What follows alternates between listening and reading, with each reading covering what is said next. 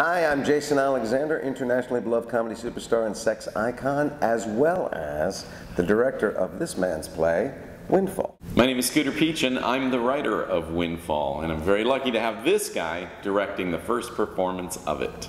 Windfall takes place in Columbus, Ohio, at a data entry office. Data entry, really mind-numbingly Boring, dull, tedious, horrible, soul-sucking job. repetitive. And these unfortunate souls work for a highly abusive, to the point of almost sadistic man.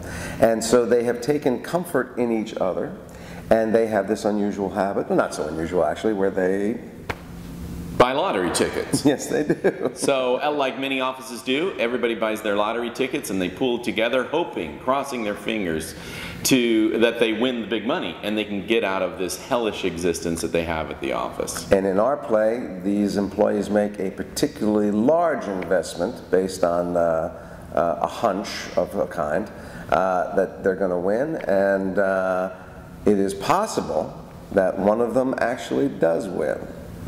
And because of that possibility, all heck breaks loose. Heck? I went with heck, because we're in Arkansas. Oh, okay. I don't think you'll hear the word heck in the play. No, you won't. There's plenty of other four-letter words in there, but not that one. Shoe. It is a comedy. It is a very dark comedy. It is about good people in very bad circumstances who get highly corrupted, and it becomes a rather madcap,